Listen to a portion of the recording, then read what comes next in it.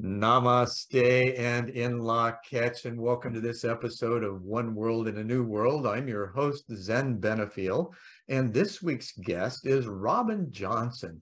She is a really wonderful character in the cosmic scene of play that we have. She's executive director of ETA to Oneness Institute. Very interesting name. She's the author of Ego on Front Street, ETA to Oneness, A Journey to Spiritual Awakening, and Awakening of a Chocolate Mystic. That's got to be an interesting story. Fellow chocoholic. She is a graduate of Clark Atlanta University, of Schiller International University, and having a Master of Arts in International Relations and Affairs, and also a degree in Communication and Media Studies. Robin, such a pleasure to have you here. It's a pleasure to join you, Zen. So, about our inner side, right? This is kind of the focus that, not kind of, it is the focus of all of the podcasts I've been doing and investigating and exploring and inviting others to engage in their own inner awareness and its development and how that affects our outer lives. So in your, with the wonderful expression you've had in life and the roads you've been down, the books you've written, the institutes that you started and the work that you do, how did that all start? When did you first get in touch with that inner part of you that at the time probably most everybody else seemed like they were unaware of? I think not only me, but all of us come in with a purpose. And our life just unfolds until we become aware of the purpose. For me, that's a great synopsis. Yeah. So for me, the purpose I came in with that I was not aware of was harmony, oneness, getting along with one another. And because I was an early product of divorce by age 3, that also left me open to abuses, physical, sexual, emotional, and eventually financial, all because people were not able to get along. And so that sent me on a lifelong quest. How do we do this? There has to be a way for us to get along better with one another. And what is getting in the way? Right. And we've got that phrase that we're all familiar with. Can't we all just get along? And we just give a lip service. We don't do it, Yeah. So that sent me on a mission, Zen. It sent me on a mission to find out, why can we not do this?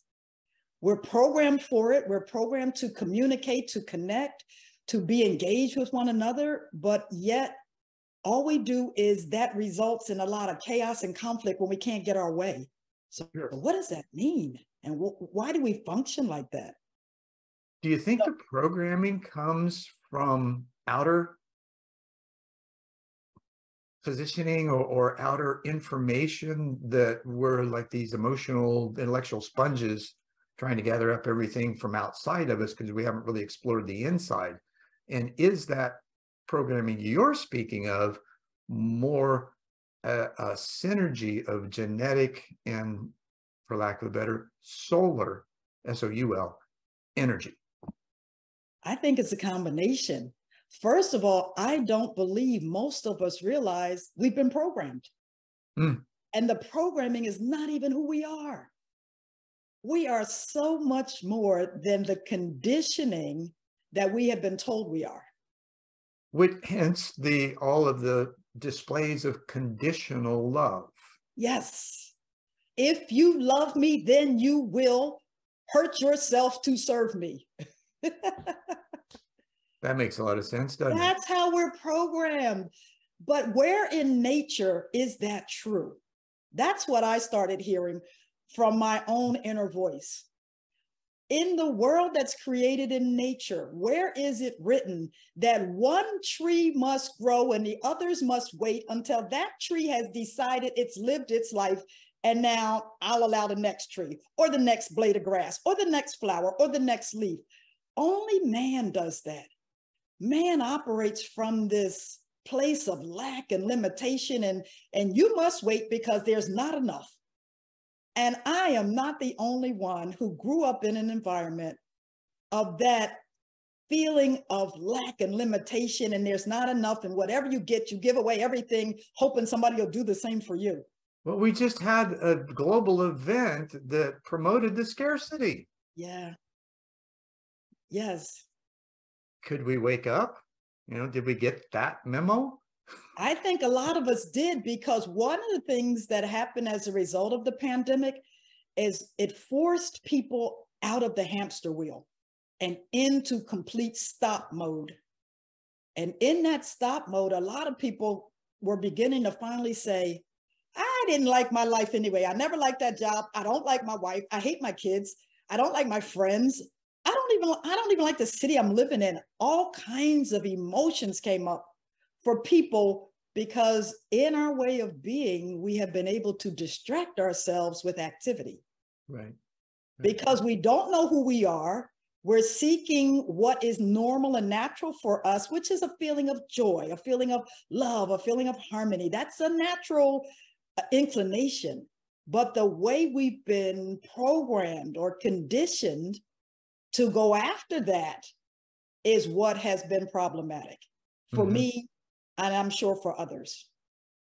The problem is it's outside that brings the satisfaction, and nothing could be further from the truth. Right. And as you say, we're programmed to have the stuff, and that's what'll make us happy. And yet we tend to be argumentative with the things that we don't like and focus on those. How do we shift that to focusing on what we do appreciate, desire, need for our own love and harmony to expand? Wow. How about I give you a quick story of mine? I'd love to hear it. I did what people said to do that will make you happy. So I pursued running my own business. I was a management consultant with the federal government for 20 years. I was towards the end of that career generating a lot of money. So I was flying around the world first class, staying in first class hotels, buying anything I want. I had my BMW shipped in from Germany. I had my little suburban house in Philadelphia. I was dating this guy who was a Harvard educated attorney. And I came home from a business trip one day, fell on the bed and said, God, you are not in any of what I'm doing. I have everything people say you should have, and I am miserable. And the message I got in that moment was, then let it go. Don't renew your contract. At this point, for about a year, I was billing the government $70,000 per month. I was keeping in my pocket about $25,000 per month to do whatever I wanted. And when I heard that just walk away, I said, okay, all cavalier, okay. And I fell from the top of the mountain down to the valley, cross the valley, over to the shoreline, down the shore, into the bottom of the ocean. And I'm like, oh my God, who would want to follow a divine guidance that says do it like that? But what I got out of all of that was a disconnection from TANFIS, the tangible physical reality, that need to control everything and anything around me. Because once I lost control of my finances, I lost control of my life. Sure. And it forced a whole new realignment of what was important. And have you ever heard the phrase that we live half inside and half outside? What you're saying illustrates that point. Yeah. Exquisitely. So in the rebuilding, I never, ever got back to that place where I believed that money was the solution. I never got back to the place where I believed everybody needs to be a certain way. That's the solution. What I came back with from the loss of everything is that I lost nothing. in the losing of everything. And therein lies freedom. What I found was that the true essence of who I am, it's more like steam or smoke. It's untouchable, it's unassailable, it's invulnerable. So it doesn't matter what happens in the outer, that can't alter who I am. And that's what I get to come back with. So I traded, and I do it all again, to come back with that understanding. And what I'm hoping to help other people understand is you don't have to have the loss of everything to have a shift in your priorities. You are already everything. Nothing that's happening externally to you is altering the essence of who you were created to be. So bring the essence of yourself to the physical world, and let's see what kind of world we now get. When you don't have to control what everybody else is doing or taking from everybody else or shutting everybody else down or limiting everybody else because that's somehow impacting you. When you realize that none of that is true and you're not impacted or limited by what someone else is doing, because you always have information that flows through you that can adjust any situation you find yourself in. Absolutely. And it's such a joy to have this kind of conversation with one who is on the same page. You know, you and I both have had that awareness that our mission here is to help facilitate a new world order of harmony among people and planet, right? You got it very young. I got it at 18 in a really demonstrable way, prayed to know what truth was, and I was willing to die for it. Well, how often do we do that? You know, we get to that place like you did where it was all, you finally said, enough. What do I am? Who am I? And who am I beyond the stuff? Who am I beyond the stuff? And many of us are now getting to the point where we don't have a choice but to go find that out. Go find the answer to that question. Who am I beyond my stuff? Who am I beyond this definition of who I am? Now, do you think that also, not just being a little scary for folks, it also kind of indicates that, oh, well, maybe I've got to jettison all, you know, everything in my life and things like that. Do you find that in this process with appropriate questions, that there's more of a flow and the adjustments are incremental rather than a foul swoop? It depends on the person, and it depends on their commitment to the process. For me, I had to lose everything because part of what was guiding me was what I called my spiritualized ego. I can do that. You want to be spiritual? I can do that. That's kind of how my ego functioned. So part of what was lost was because of my arrogance. A lot of people who are spiritual don't even see their arrogance at play. And I did not see mine. Well, you know, this brings up a great point we were talking about earlier. In this understanding of arrogance, once we find this new nugget and we start engaging it, as we do things anywhere, we do things everywhere. So that habit, pattern, whatever you want to call it, is still present. And that arrogance then turns into, oh, I found this, I got to shove it up everybody's. Yeah. And I was that. Everybody's. I was absolutely that. You know, harmony, we can do this. All you have to do is acknowledge me and accept me and allow me to be who I want to be, and all of the talk we give to that. But to me, I finally came to the realization I have very strong family members, mothers and sisters. The female energy in my household, the original household, very, very strong women. So whenever I would start that, the answers would come back. Who made you right? Why do I have to change so you're okay? You know, lots of those good probing questions. And so what I finally realized was it's not about them. It's really about me and how I'm seeing my own reality. Sure. Why do I need people to be a certain way for me to be okay? Well, actually, I don't. But then if I'm not, I have to make allowances for the other person to not be okay. and which is what I would not do. I was always someone in pursuit of harmony, trying to make sure and ensure that everybody was always happy. And what I finally realized was that I'm pursuing harmony from the angle of peace, total absence of conflict.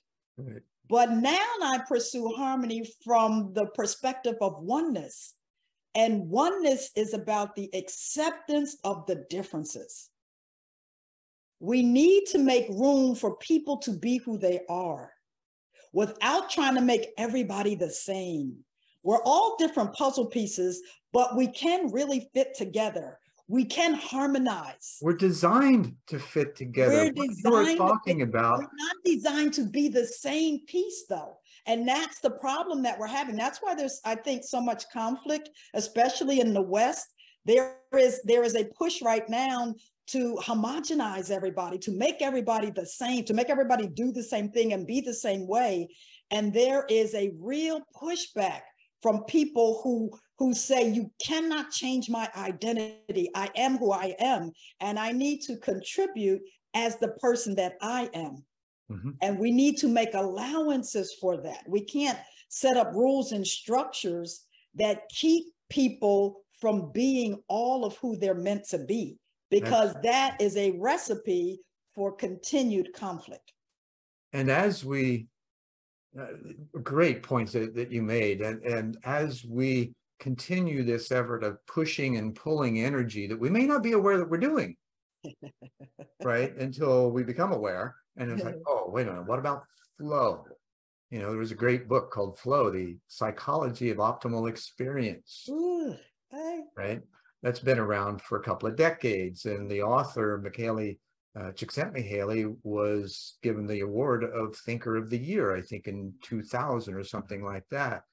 What I find that is just almost unimaginable is that there are a few people who go back and look through history to the point, for instance, Dr. Laszlo, right? He keys in on the Vedantic philosophy. Well, this comes from the Vedas and the Rig Vedas. Where were they?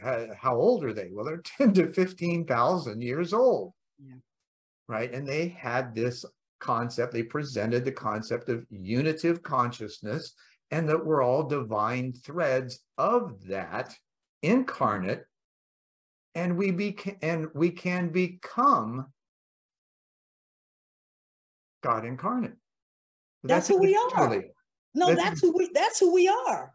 We exactly. Don't even that's who we are. When we get rid of our ego that is dominating everything, that's all that's left.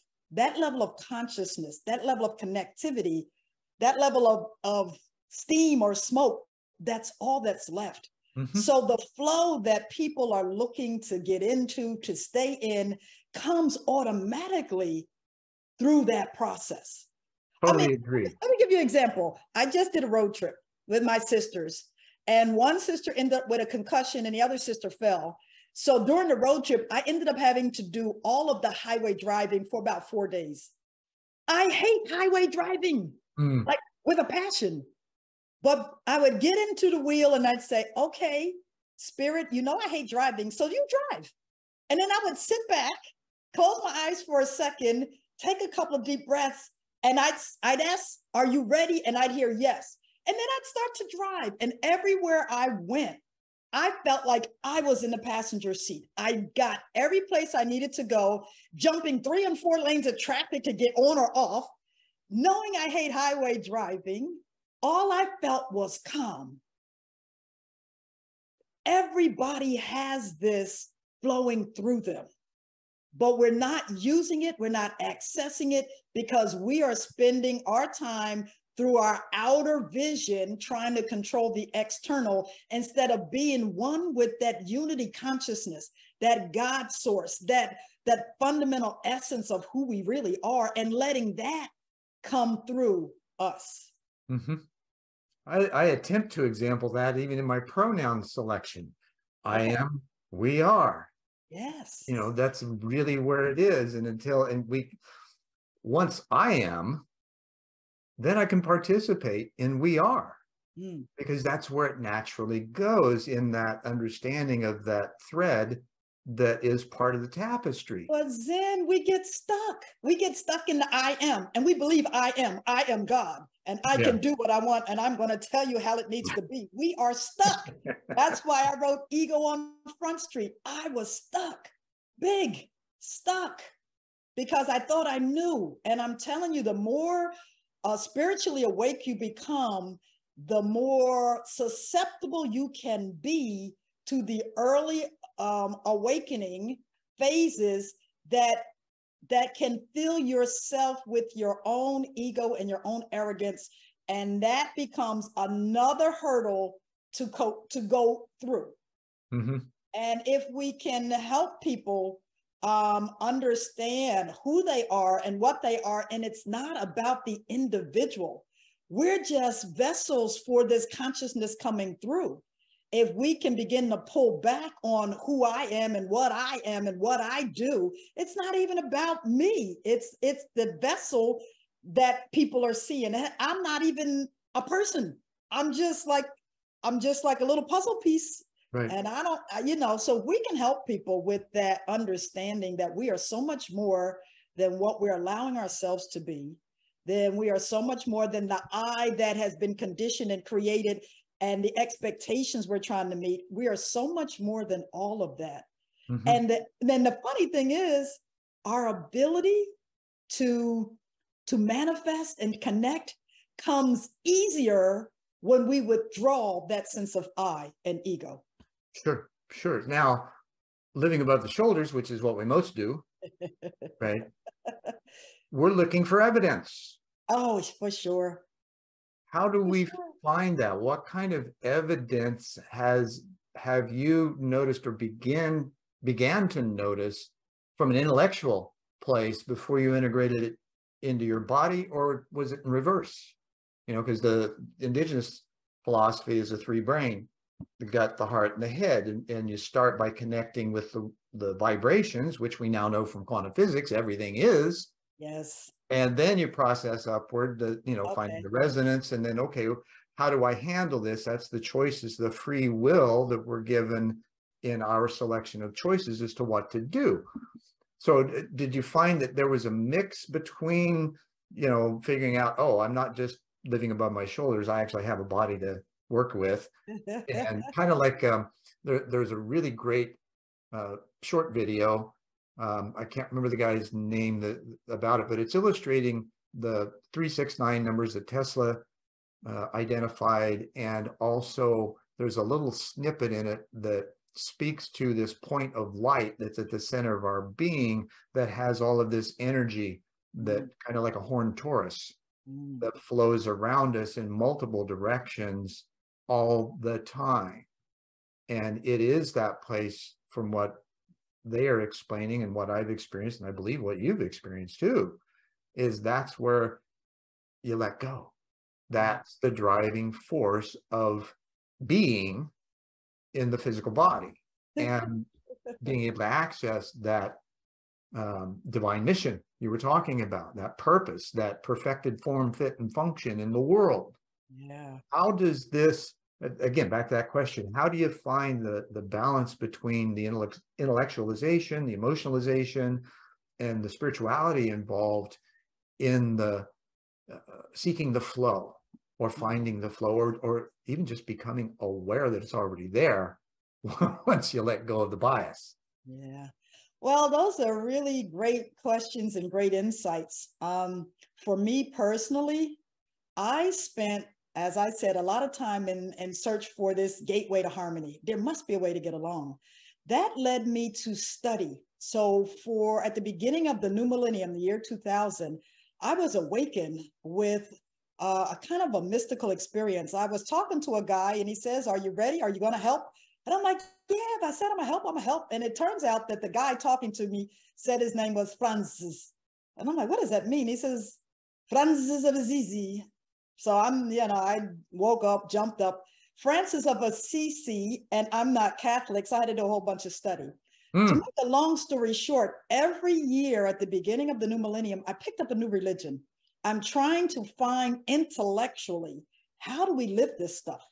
How do we live the spiritual concepts that we are all somehow infused with, either through church or through the cultures in which we live? And they all have the same core of the essence of loving and being loved. Right. So I did that. But what happened was, after 7 years of that, I was no closer to living any of that stuff.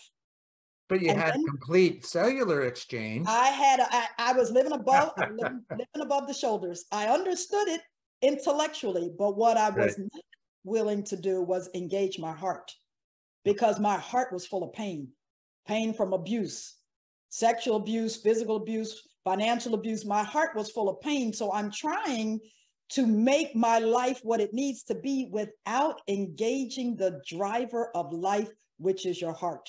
Mm-hmm. Now, you find in engaging that, I apologize for the interruption, but there's a poignant or a pregnant question there. And that is, how did you engage that? Okay, so for me, I was home one day watching television, and I saw this lady come on. She was a life coach on the New York Times bestseller. Her name was Debbie Ford. And she said, the longest journey you will ever take is the one from your head to your heart. And many of you are living in your head and you're not accessing your heart. So it's like putting ice cream on top of poop. Mm-hmm. And I loved, so I got her book, and then eventually I met her, and eventually I became one of her coaches, trained and certified under her. Awesome. And what I found out was that what I was most trying to do, you can't do it strictly above the shoulders. You cannot live life strictly from an intellectual place. Life is not an intellectual experience. Life is to be lived, and to be lived is from the heart space, and the heart experiences all kinds of emotions. And what all of us need to be about, which is what I had to spend time doing, is we need to get in and dig out and up and out a lot of negative, hurtful, harmful emotions need to be released. They need to be released with those people that created them. They need to be released in journaling, writing, speaking to others. They need to be released, because what's happening is that we are all full. We are emotionally just saturated. And any little thing that now happens that we have a reaction to, everything up under that is coming out. It's disproportionate to the situations at hand. And part of the spiritual awakening, I believe, is a lot of this is coming out of people so that they now have more room for the spirit within to operate. Mm-hmm. Now, from the science, I know you're a part-time science geek, like I'm a part-time science geek. They now know from the Heart Math Institute, there are at least 40,000 neurons in the heart. Neurons are the same kind of neurons that are in the brain, and the neurons can make decisions. And once you can clear your heart of a lot of the pain that you have, you will find that you make really quick, instant decisions. And then you spend the rest of your time trying to talk yourself out of that. It's second guessing, right? It's like you begin with the intellectualization. That second guessing is in the intellectual, it's in the head space. It's not in the heart space. Your heart knows. If I were to tell anybody anything that could help them in this lifetime, follow your heart. Follow what you feel. There's a reason why you're being given that information, even though it looks like it's not the right information. Well, and it's in the present moment too, right? In your head, you're generally in the past or future. Absolutely. And you have no clue about what's happening in the present. Well, the body, the heart, is an instrument. We just don't know how to tune it. And yet we try to think our way through a system built on vibration instead of sensing our way through it. Well, we don't want to feel it. We can't feel it because there's so many other emotions in there. And what happens if they come out? Now it's going to alter how people see me.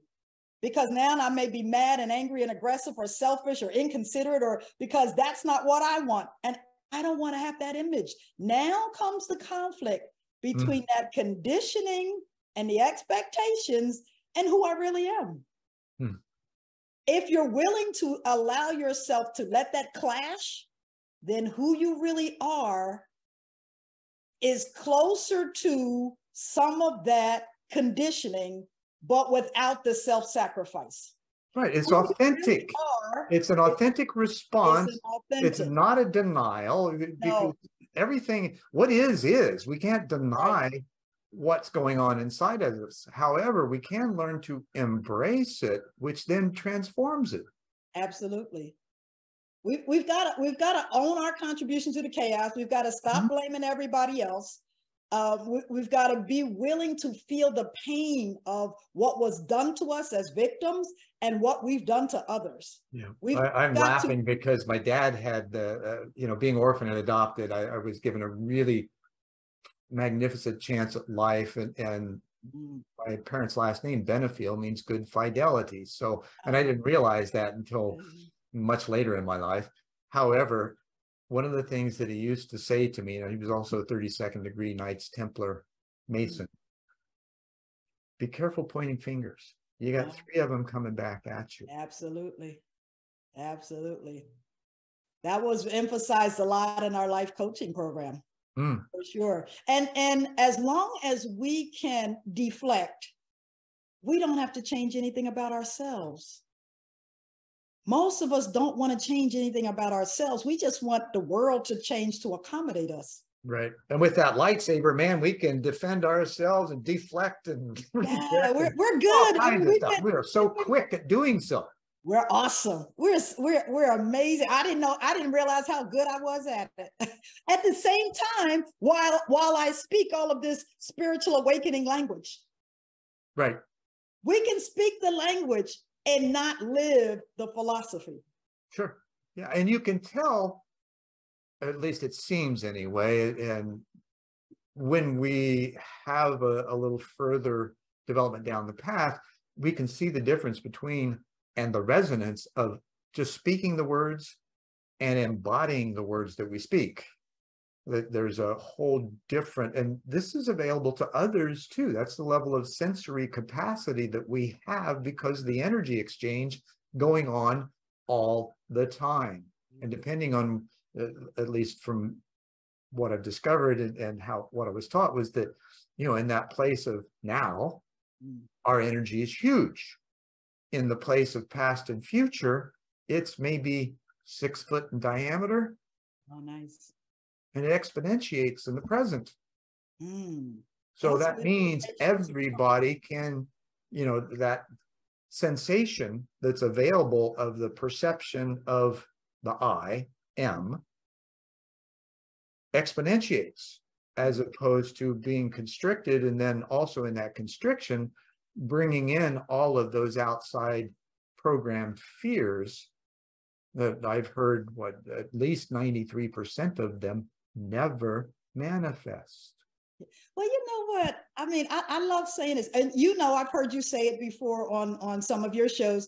Fear is an acronym, false evidence appearing real. We got that. But when you go into the fear, now as a kid, I used to hate to have to put the garbage out because the maggots crawling in the garbage, and my mother would say, feel the fear and do it anyway. Yeah. That was probably one of the best things that I ever got.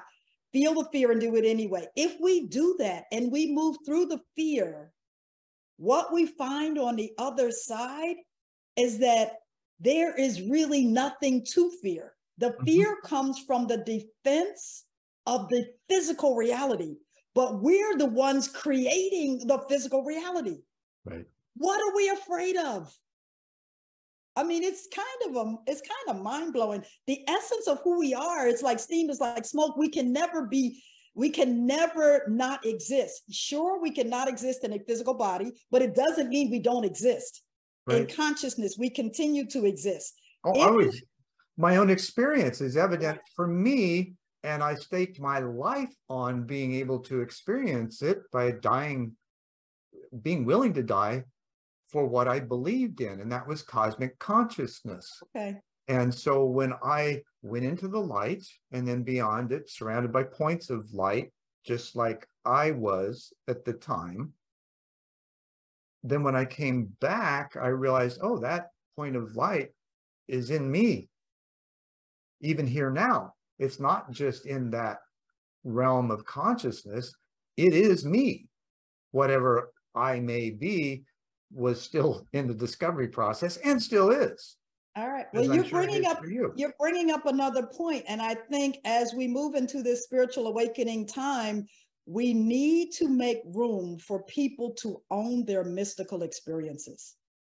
We need to make room to allow people to own their mystical experiences. Stop judging it, stop criticizing it, stop creating doubt for people, because I've had my own mystical experiences in my international travel. And what happened to me is that's what's written in my first book, Awakening of a Chocolate Mystic.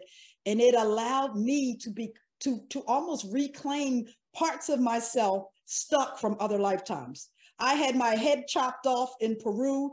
I was running in Egypt, you know, with the pharaohs. I mean, I had all kinds of crazy mystical experiences, but all of them had the same tenet. I was always part of the spiritual movements of the times. Mm-hmm.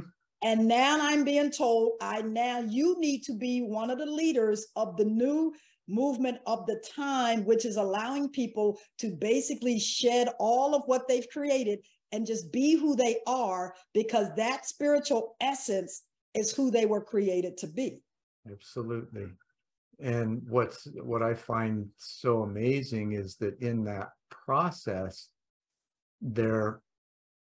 for me personally, in my early days, that mystical experience I had that first got a reflection of, yeah, you've had a spiritual awakening. Why so young? Not quite sure. Most people don't go through it till mid-40s. And my advice to you is keep your mouth shut. Well, the following year, I hadn't kept my mouth shut and I was institutionalized. And I told the same information to the psychiatrist in the hospital and got labeled. Complete opposite of what I'd experienced from someone who had an inkling of what I was going through. From a clinical perspective, the book-driven DSM-4, I think it was at the time, that was just there to label others that weren't understood, right? There was no time, no effort, no questions, nothing to explore. Well, what's really going on here? Let's talk about this. Mm-hmm. What happened was there were labels that were slapped on and there were drugs that were administered as a result. Well, those drugs for me should have had me a lump in the corners, 2,000 micrograms of Thorazine a day. Mm. Did it? No. I was up playing ping pong, beating the male nurses, and they couldn't figure me out. Well, maybe it's because what you're trying to treat me for, I don't have. There was never that consideration. Only when I finally told the doc what he wanted to hear did he tell my parents, oh, miracle cure, he's finally coming out of it. Yeah. That's such, pardon the phrase, bullshit, right? Why do we do that to each other? Why do we take such pompous, arrogant stances and believe that we're an expert when it's proven that we're not? Yeah. My voice just raised. I'm really passionate about that because there are so many people who have that similar experience that have held it back for fear of being deemed crazy or put in a hospital or worse. Right, right. Which is why we're having these discussions. Own all of what is happening to you. And if you're not getting the right response from people, then move on and continue to share your story with those that you feel understand. Never give up, never give in. Part of that is the spiritual awakening. You don't have a choice but to keep moving through. We all have now that's a funny one, isn't it? Yeah. That's once we made the choice, we don't have any other choices. We don't have it. Hey, you can't turn around and go back. You can't be put the unaware toothpaste back in the tube for sure. Right. No toothpaste back in the tubes. No being unaware of what you're aware of. So our job is to just support people moving through that. Just let people know, I get it. You know, you're not that crazy. Don't listen to that. Just keep analyzing and keep feeling what's happening. Because as we come through these things, we're like releasing this outer skin. We're kind of like a snake shedding or the onion peeling. And all of this, as it comes off of us, allows for the emergence of the essence of who we really are, but in a physical body. Now, this is really cool. You can still, it's almost like dying, but you're still here. That's what I feel like most days. I feel like I've died, but yet I'm still in the body, because I can still sense and feel and touch things, but it's more from an observer perspective. I'm not as reactionary to everything, but it's so cool. I can still smell the grass cut or the rains coming, and I can still touch things, but I have an appreciation for that now, whereas I didn't before, because I realized I don't have to have access to the physical where I can still engage with the physical. Now, what about this fear of death, right? This is one of the things that I overcame when I was asked if I was willing to die for what I believed in, right? And then as I entered the light, I was analyzing what was going on. Didn't realize it until I realized I was thinking, right? But as I was analyzing it, I felt a high-pitched, iridescent, effervescent sensation. I felt that back in my body when the entire process was done. So I realized that from that perspective, consciousness-wise, being able to think, there's no death. Now, how do we translate that understanding into a population that is literally scared to death? Of death. Right. Okay. Well, the first thing I'd say, Zen, is you, me, and most people on this planet have had someone that they loved die, right? And from that experience, there has been some kind of mystical experience that you're not sharing with anybody. The person has come back and talked to you in a dream. You have had shown up in front of you. Right, shown up in front of you, told you where to find stuff in the house. I mean, we've all had it, but we have been conditioned to not believe it. I'm saying believe it.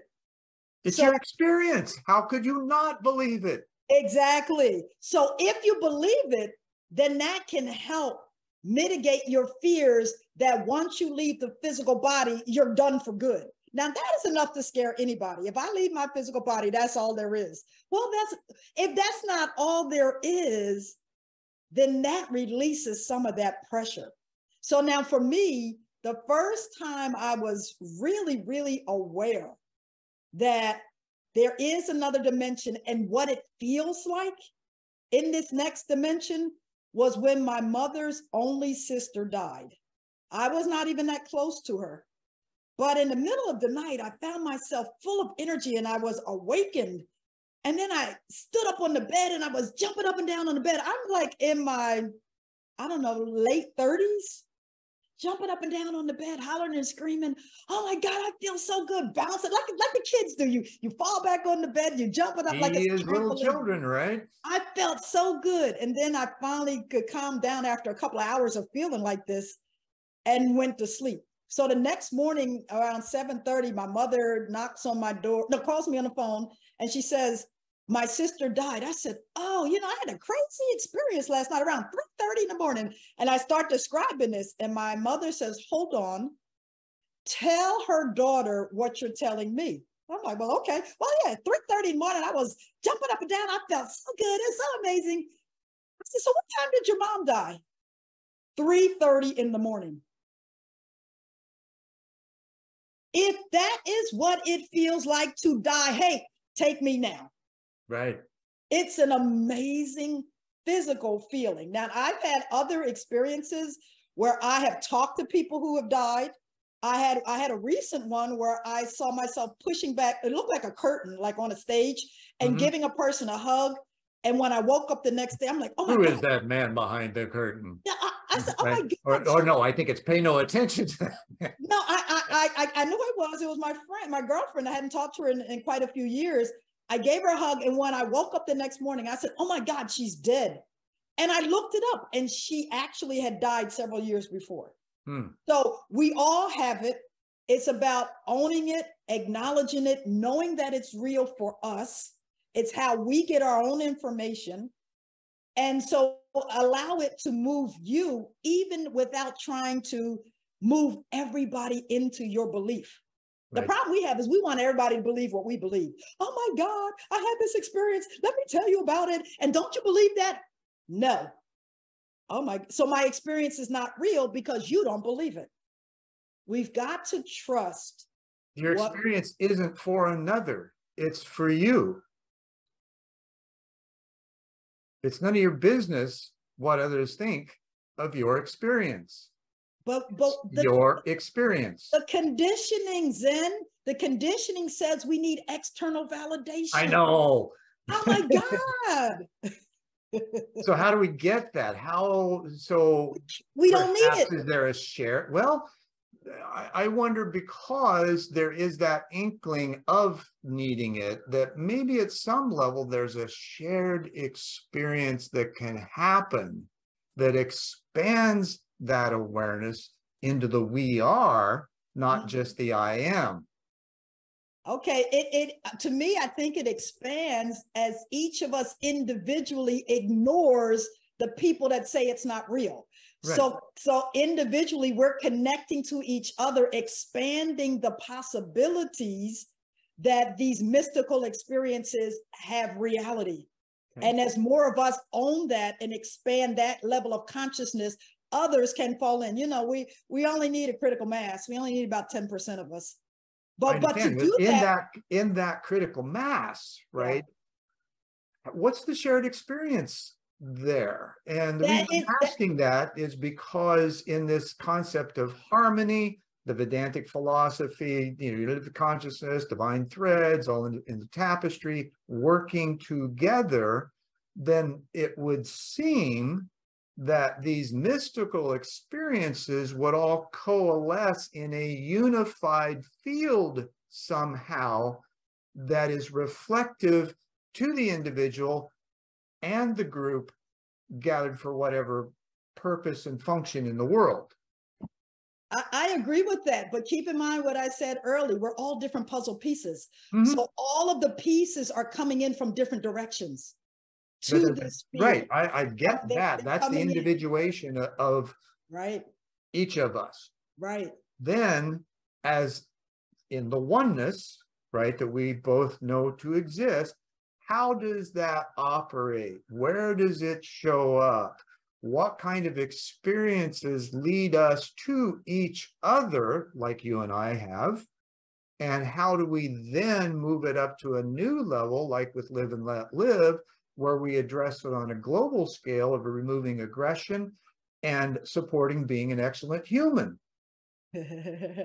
All right, Zen, you're probably going to laugh at me, but that's above my pay grade. Above yours. Therein lies the problem. Really? I think that's, to me, that's a limiting belief. Yeah, it's a limiting belief. We're trying to make it happen as opposed to becoming the clear channels to allow it to emerge. Well, therein is the point. Are we really trying? Are we still pushing and pulling energy to try to make it happen? Or are we in that place of presence where we access, feel, and operate in flow? Well, to me, when we put out a cause, and the cause is, this is what I want to see happen. I want to see harmony. I want to see balance. I want to see oneness. I want to see that. That's putting out a cause. How about if we withdraw that? I'm free to be. I just want to help other people clear the channels. I don't know what's going to happen. Mm-hmm. How about we can live in that? I feel good. I feel good in the connectivity when I withdraw my causes.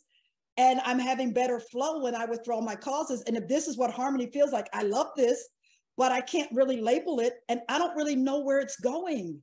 All I know is that I am stepping back more and more from controlling the body, controlling the outer of what I think needs to happen. And the more I'm doing that, the more the presence within me is filling that space. And I'm just like, so that presence within you, what is it all connected to, and how does it work in harmony within itself? This is above my pay grade. Above my pay grade. How does space operate inside of the subatomic particles. How does space operate? Who knows how space operates? Who knows between the proton, neutron, and electron? How does space operate? Well, I how had does some space, questions about that, and not that it was above my pay grade, but I had questions specifically about seeing the Trinity ubiquitous, right? Yeah. So where'd that come from?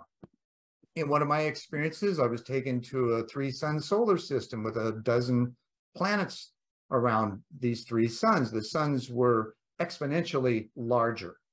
And what was reflected, and I heard a voice, several as one, say, we are not only your forefathers, we are also the forefathers of your solar system. Mm-hmm. So I began to ask questions. My guide says, nope, that's it. You got all you need. You'll figure it out. Yeah. So on the way back, I'm asking questions and I'm figuring this stuff in my mind. And I'm thinking, okay, macro, Trinity, micro, where does this show up? Oh, proton, electron, and neutron. Interesting. The consciousness is in the space between those energy, quantum physics, or whatever you want to call them.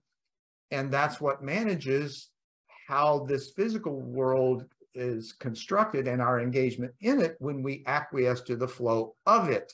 Mm-hmm. So one thing was still not present, and that's the hydrogen atom.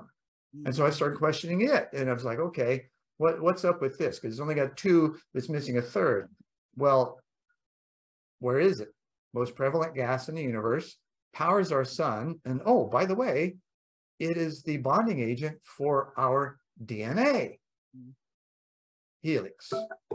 So that kind of really brought some further deeper questions and at least some understanding that, yes, there is a construct. There is a form, fit, and function for this all, that when we release to it, others are drawn to us for that next level experience. And I'm sure you've experienced that in your work. Right. Even though, I'm reluctant to take responsibility for that too, above my pay grade. However, it doesn't have to be. We're still the servants in that energy. Right. And so to me, Zen, our job is to keep expanding our consciousness to allow for the new concepts to come in. Mm-hmm. You can't do what you don't understand. You can't live. Exactly.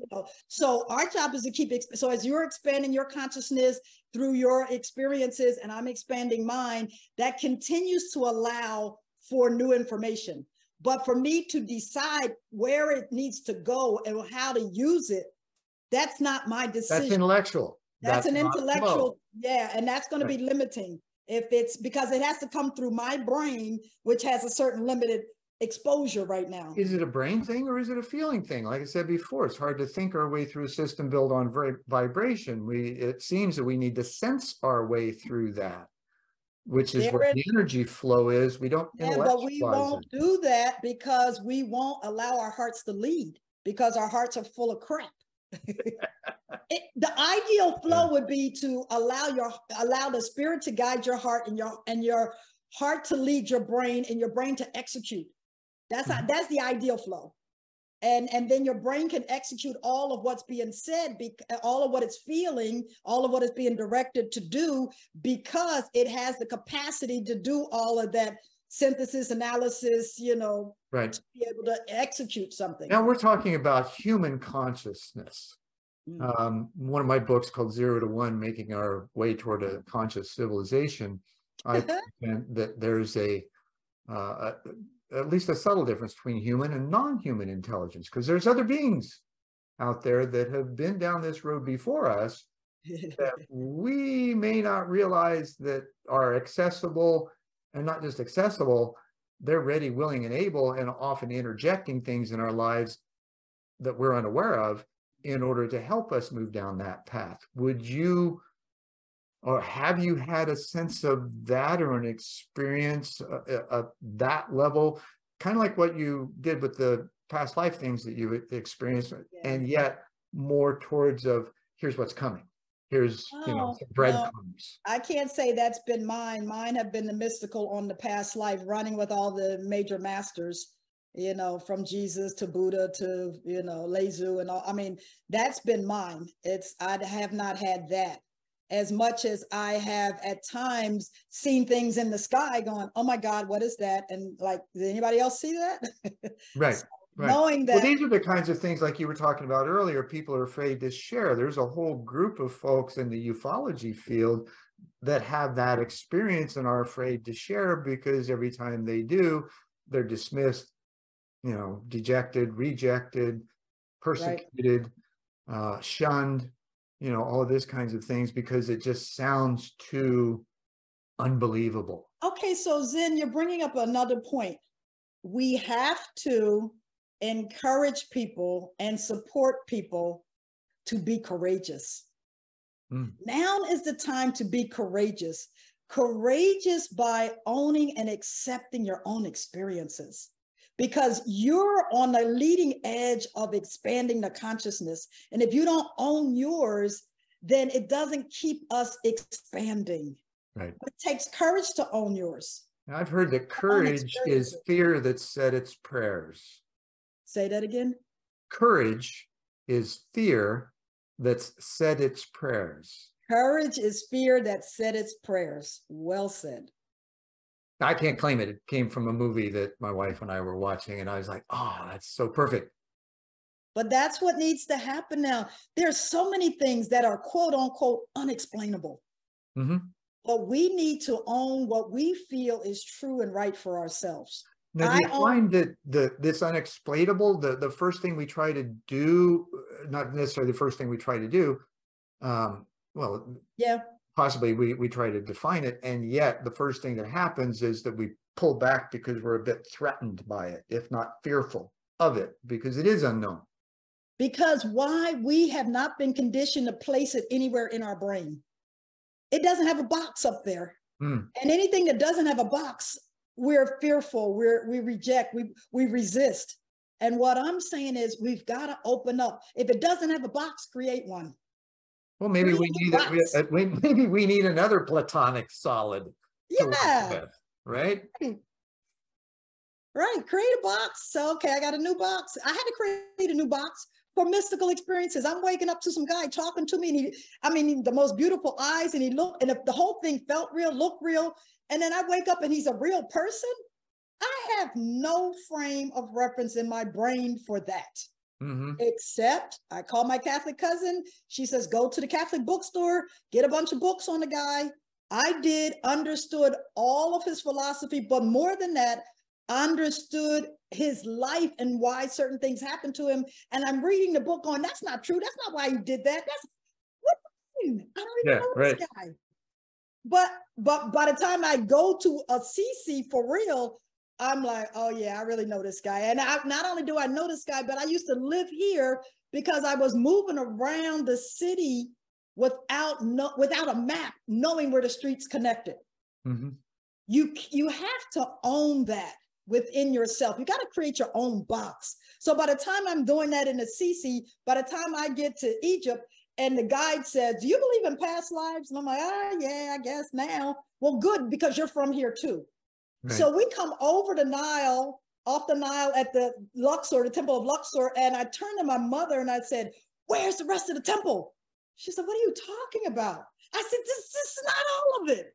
Well, the next day we go to the temple of Karnak and the guy says, the temple you saw yesterday at Luxor and the temple you see today at Karnak, they were one temple, the temple at Thebes, and they were connected by a 2-mile walkway.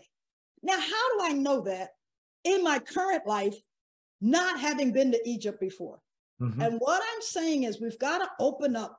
We got to create new boxes up there to allow for the storage of this new information so we can keep expanding individually and collectively.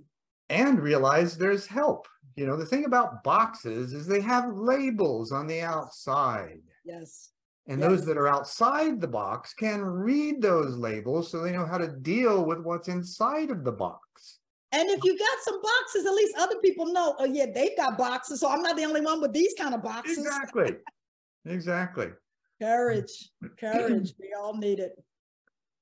We do. And as we example of that courage, as we step into those fears, those doors just get blown open. And once we're through the door, realize, oh, that's kind of silly. Right, right.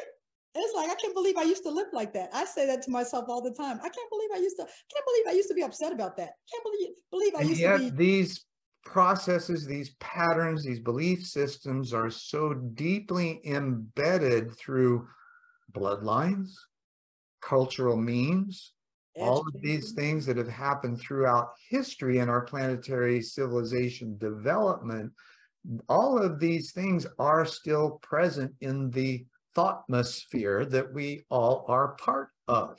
Absolutely. Now, how do you find is a way to kind of see that and yet refocus in the present to do in the moment what's necessary?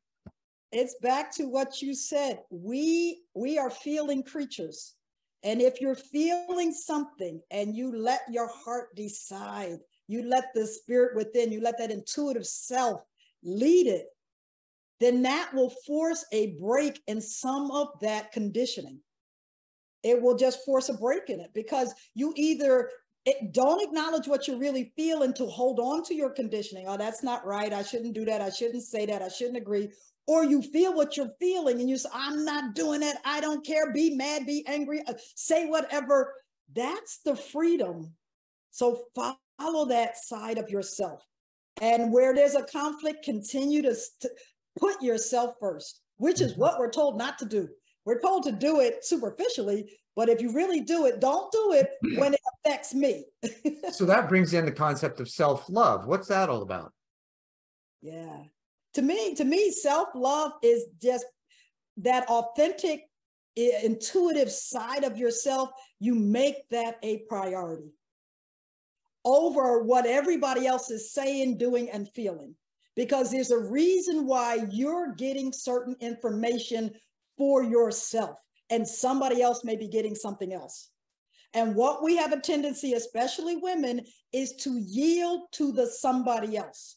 And that builds resentment. Slowly, surely, it builds resentment. And ultimately, somebody's going to ask you to do something that's totally innocuous, and you're going to blow a stack. You're going to lose it. And it has nothing to do with that. It has everything to do with suppressing how you truly feel. And there are ways of expressing it. How do we grow in that way of expressing, acknowledging our boundaries, our inner feelings, what we're experiencing in the moment? How do we share that effectively with another individual or in a group? How have you found that to be? I'm shaking my head and smiling, because my way of doing that was not very effective. I was always trying to understand and trying to mitigate and try to minimize and try to. And one day I just That almost sounds like a Cancerian I trait. just Are you a water sign by chance? No, I'm a Gemini. So I Oh, okay. lost it. So what I found in myself, and maybe other people on the spiritual path have this problem, we have a tendency to resist conflict.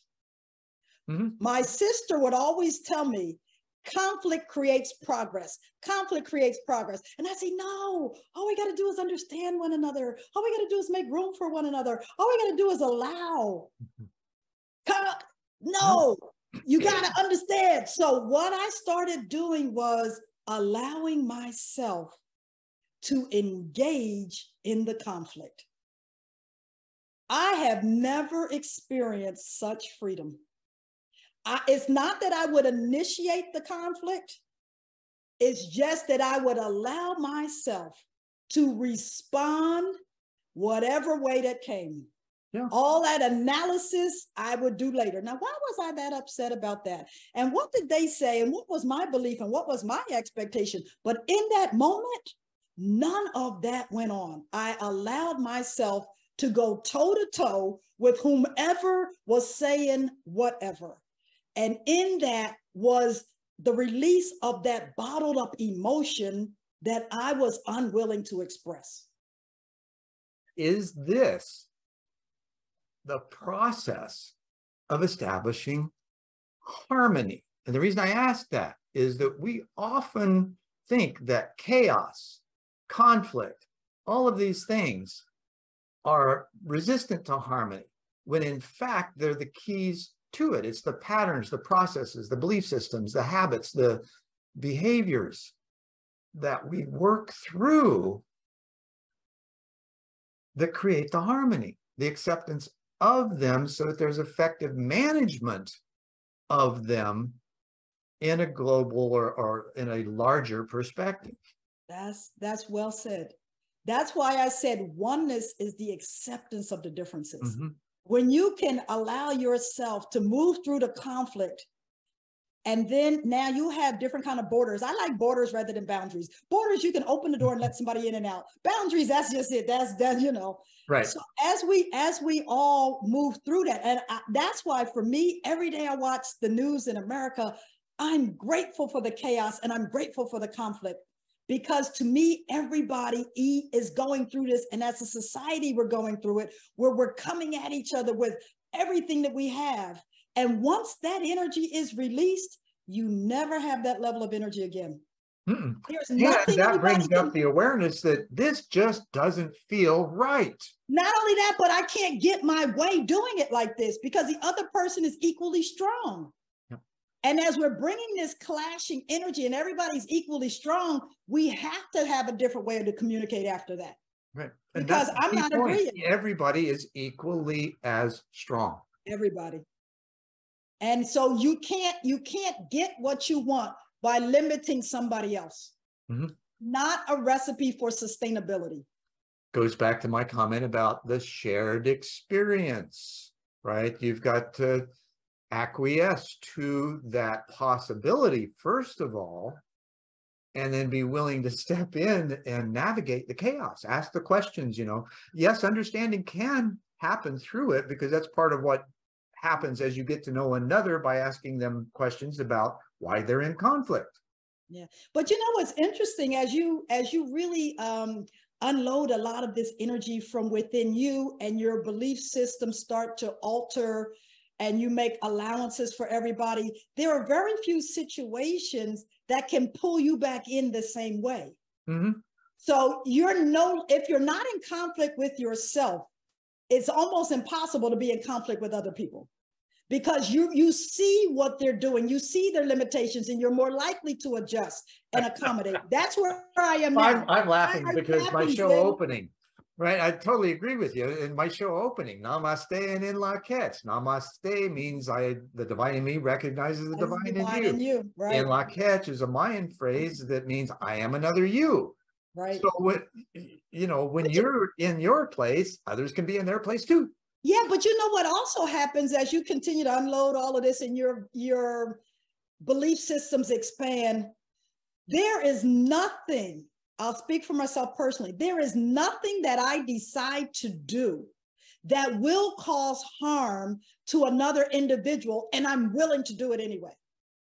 Because making you experience pain or suffering doesn't bring me joy, because of the connectivity now. So what I'm more likely to do is, how can I do what I'm doing and accommodate you too, if what I'm doing is going to have a real adverse impact on you. And the person may say, nothing, this is how it's going to be. And then I'll say, well, okay, but I've got to make this happen. So I'm giving you advance notice so you can make adjustments, because this is how I'm going to do it. So that's something different than I don't care about you, and I don't care about how I'm being and how that impacts you. When you get this new awareness, there's no decision that you make where you consciously want to hurt another individual, or you don't care about the impact. So your decisions are optimized and maximized for those that are going to be impacted by your decision. But not only that, it's coming out of the infinite invisible. The decision, the solution is coming from a place you don't even understand. And as a result, those variables are already being considered. So when you make a decision and it's coming through for execution in the brain, when it's coming through for execution, it may look in that moment like it is the worst decision ever. And you will find out later why it was executed like that. And it actually benefits everybody because it moves everybody who needs to be moved. And the ultimate long-term impact of that is harmony beyond a way you could have ever imagined. Mm-hmm. And I'm living that now in my own house, with my own family, with my own relatives, with my own friendships, with some of my clients. We're all going through things like that to open up that space. So as we continue to allow for whatever this intuitive, divine, mystical, whatever this is that comes in and out and through us, it's making decisions that benefit the whole. And all of us are part of the whole. We're, for me, it's all about, well, what about me? What about me? That's always been me. What about me? Well, one day I was told, you are part of the whole. So if the decision benefits the whole, it will also benefit you. Precisely. Dang.